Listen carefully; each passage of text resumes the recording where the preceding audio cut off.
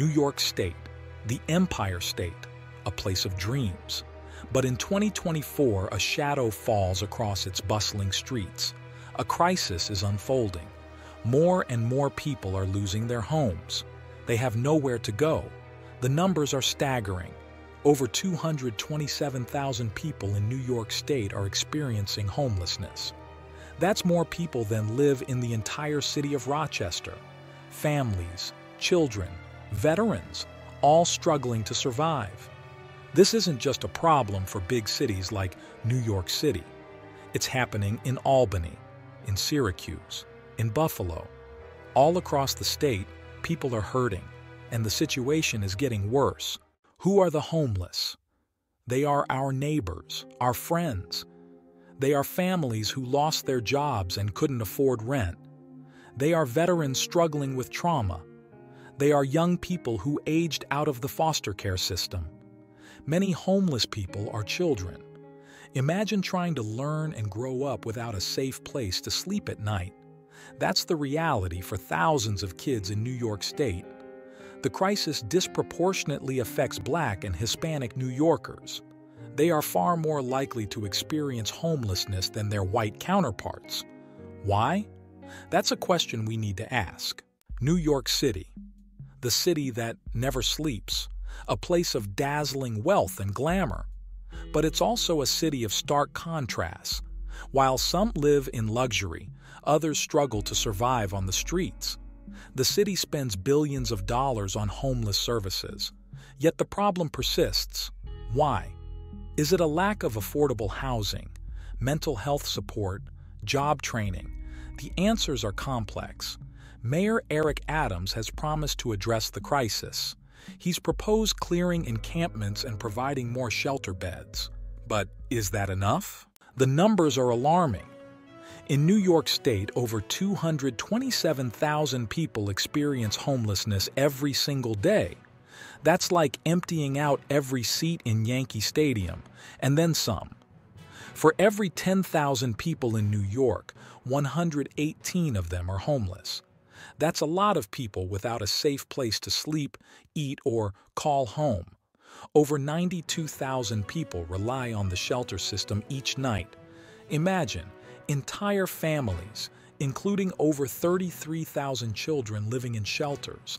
And that's not even counting the thousands more who are seeking asylum or have recently arrived in our country. These numbers only tell part of the story. Because for every person in a shelter, there are others who are forced to sleep on the streets, in parks, or in subway stations. They are the hidden faces of homelessness. Imagine being a child without a home, no place to feel safe, no place to do your homework, no place to just be a kid. That's the reality for over 15,000 children in New York State. These children are forced to sleep on the streets, in cars, or in crowded shelters. They often go hungry, and they miss out on school and other opportunities that most kids take for granted. Even more heartbreaking, nearly 11,000 students in New York State don't have a regular place to sleep at night. How can we expect these children to succeed in school when they don't even have a bed to sleep in? Childhood homelessness can have long-lasting effects. These children are more likely to drop out of school, experience health problems, and end up homeless again as adults. We must do better for our kids. The homeless crisis isn't just a New York City problem. It's affecting cities and towns across the entire state. From Albany to Buffalo, people are struggling to find affordable housing. In Albany, over 10,000 people are experiencing homelessness. That's more than 3% of the city's population. And in Syracuse, the number of homeless individuals has increased by a staggering 30% in just the past year. Rochester, a city known for its beautiful parks and historic architecture, is also grappling with a growing homeless population. Over 14,000 people there are without a home, and the majority of them are families. Even in Buffalo, a city that has experienced a resurgence in recent years, homelessness remains a serious problem. Over 17,000 people there are experiencing homelessness, highlighting the widespread nature of this crisis. Many people find themselves trapped in a cycle of homelessness. They may be released from prison, a psychiatric facility, or a nursing home, only to find themselves with nowhere to go. In fact, nearly a third of all homeless individuals in New York State come from institutional settings. This suggests that we need better systems in place to help people transition back into society after leaving these institutions. Young adults are particularly vulnerable to homelessness. Over half of all homeless individuals in New York State are between the ages of 18 and 24. Many of these young people have aged out of the foster care system and have nowhere else to turn. The reasons for homelessness are complex and varied, but one thing is clear. We need to do more to break the cycle of homelessness and provide people with the support they need to get back on their feet. Homelessness isn't just a human tragedy, it's an economic drain. Think about it. Providing shelter, food, and medical care for hundreds of thousands of people costs a lot of money. In New York City alone, the budget for homeless services has skyrocketed. It was $5 billion in 2018. Now, just a few years later, it's a whopping $8 billion, and it's still not enough. Taking care of one homeless family for a year costs taxpayers over $97,000 on average. For a single adult, it's over $51,000. That's more than many people earn in a year. Where does all this money go? It pays for shelters, of course, but also for health care, mental health services, and job training programs. The costs add up quickly.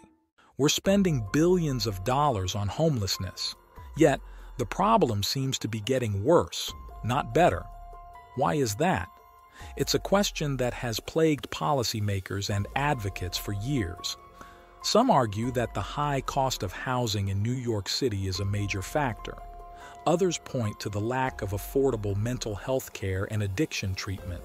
The truth is, there's no easy answer.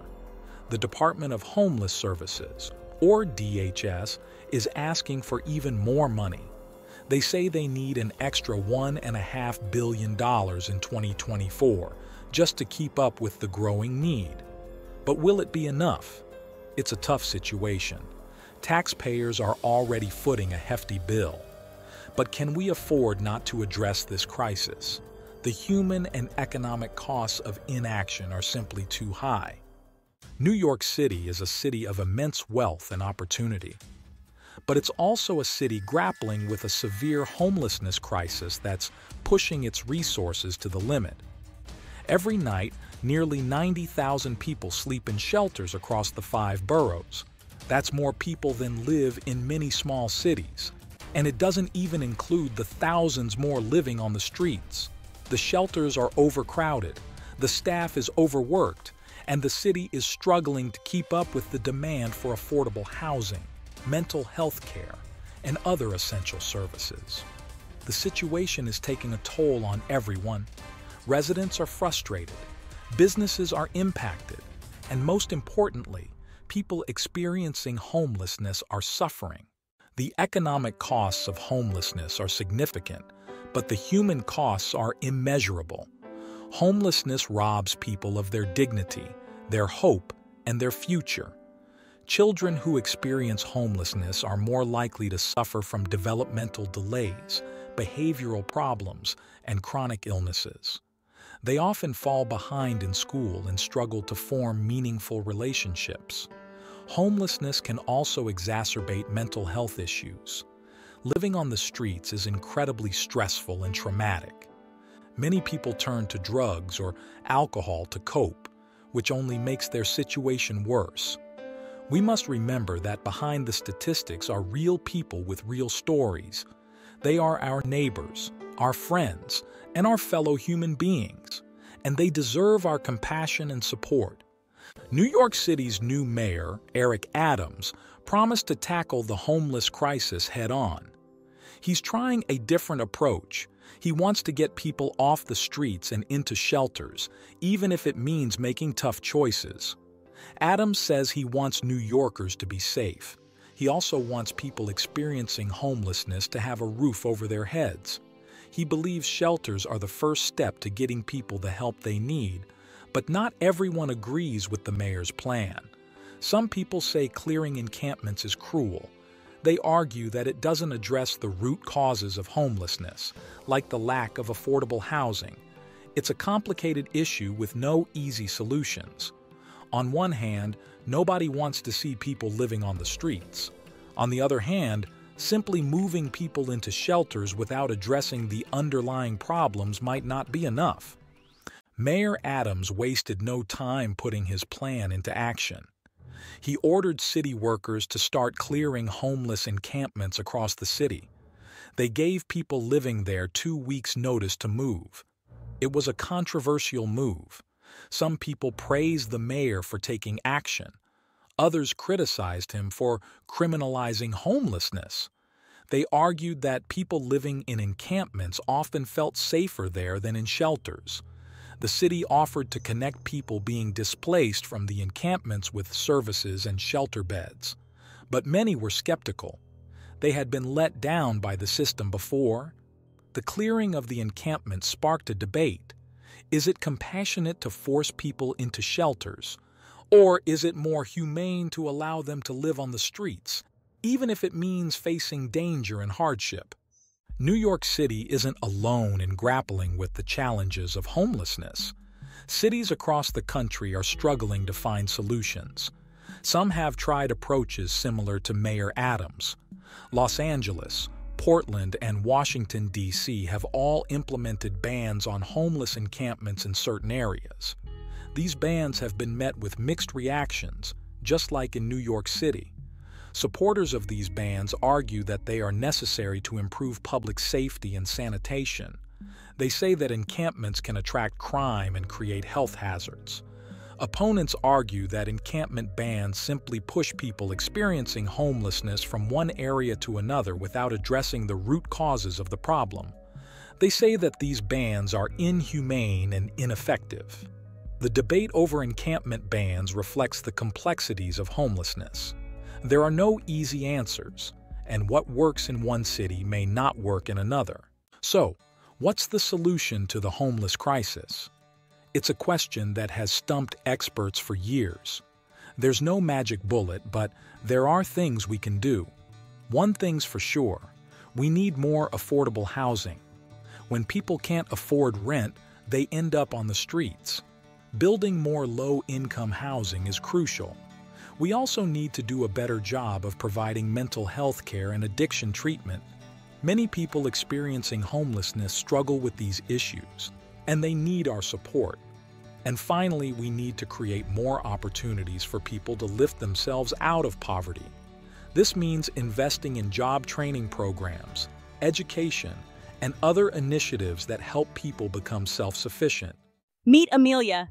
She's 25 years old and she's been homeless for the past year. Life on the streets is hard. Every day is a struggle, a fight for survival. The first order of business is always finding something to eat. Sometimes she's lucky enough to get a free meal at a soup kitchen. Other times she scours dumpsters for scraps. Hunger is a constant companion. Finding a safe place to sleep is another challenge. Shelters are often full and they can be dangerous.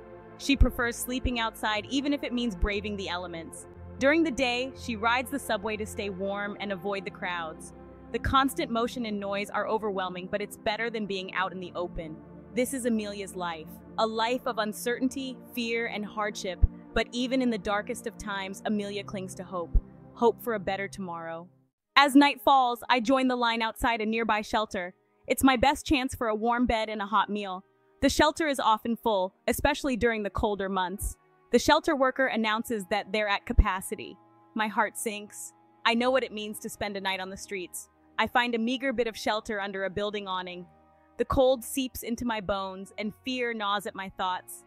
As I drift off to a fitful sleep, I dream of a place of my own. Even in the midst of hardship, I find moments of kindness that keep me going.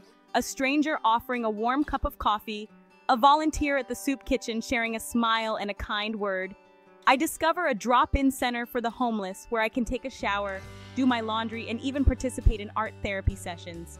It's a place where I can feel human again. Most importantly, I meet other people who understand my struggles. We share stories, offer each other support, and remind each other that we are not alone. In our shared humanity, I find strength. These small acts of kindness, these moments of connection, give me the will to keep going. They remind me that even in the darkest of times, there is always hope. Hope for a brighter future. The city that never sleeps can also feel like the city that never cares. People rush by, oblivious to the struggles of those living on the margins. Their indifference can be as cutting as the winter wind. I see the judgment in their eyes, the fear in their hurried steps. They see me as a problem, a nuisance, a blight on their cityscape. They don't see my humanity. In their eyes, I am invisible, forgotten. Just another statistic in a city grappling with an overwhelming homeless crisis. A crisis that seems to have no end in sight, but I refuse to be defined by my circumstances. I am a fighter, a survivor, and I will not give up hope. I believe that one day I will have a place to call my own again, a place where I can finally rest. Even in despair, I find glimmers of hope in unexpected places. A shared smile with another person, a kind word from a stranger, a helping hand offered without judgment. Their dedication inspires me. I find hope in simple pleasures, the warmth of the sun on my face, the beauty of a sunset. These moments keep me going. They remind me there's always light. I learn that kindness can come from the most unexpected sources. A young woman who offers me a warm blanket on a frigid night. A street vendor who slips me an extra apple, knowing I haven't eaten all day.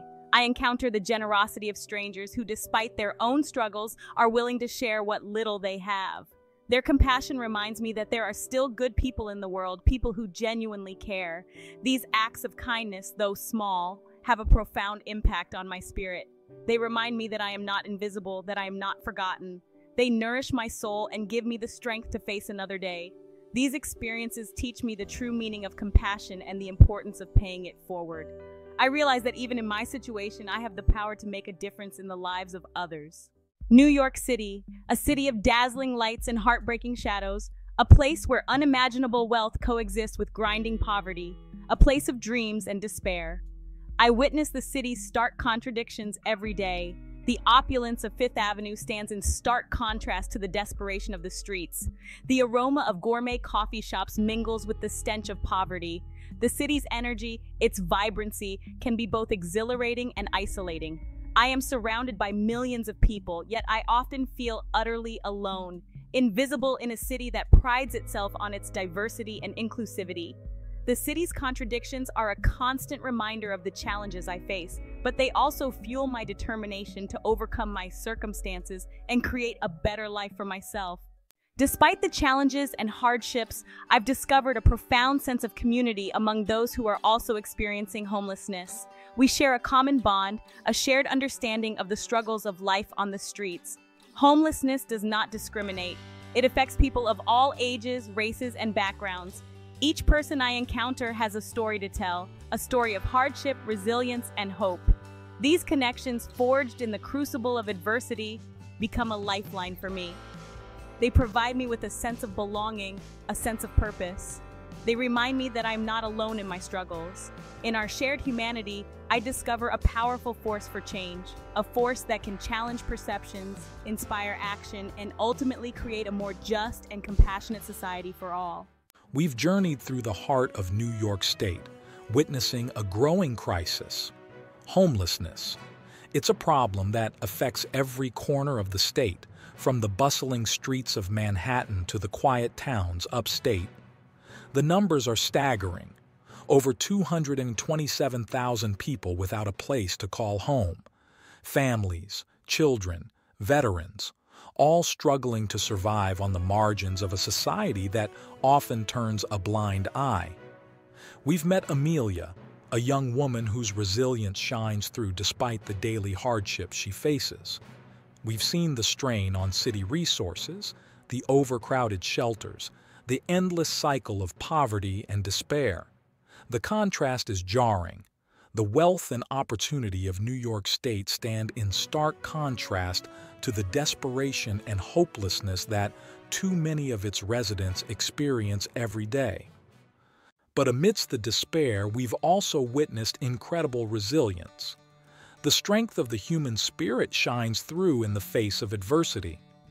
Amelia's story is just one of many.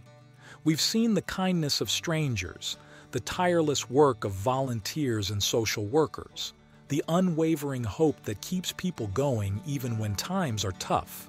These stories remind us that even in the darkest of times, humanity prevails. We've seen the power of art, music, and community to offer solace, to inspire change, and to remind us that everyone deserves dignity and respect, regardless of their circumstances. Thus, stories of resilience are a testament to the indomitable human spirit. They remind us that even in the face of overwhelming challenges, there is always hope. Hope for a better tomorrow. The homeless crisis is a complex issue with no easy solutions. But that doesn't mean we should turn away. We can all play a part in creating a more just and compassionate society. We need more affordable housing. We need better access to mental health care and addiction treatment. We need to create more opportunities for education, job training, and economic empowerment. But it's not just about policies and programs. It's about changing hearts and minds. It's about seeing the humanity in everyone we meet, regardless of their circumstances. We can all make a difference in our own way. Volunteer at a local shelter. Donate to organizations working to combat homelessness. Educate yourself and others about the issue. Even a simple act of kindness can brighten someone's day and restore their faith in humanity. The homeless crisis is not someone else's problem. It's our collective responsibility to address this issue and create a society where everyone has a safe and stable place to call home. We can't afford to wait any longer. The time for action is now. Let us choose compassion over indifference, action over apathy, and hope over despair. Let us work together to create a New York State where everyone has the opportunity to thrive, where homelessness is not a way of life, but a distant memory. Let us build a future where everyone has a place to call home.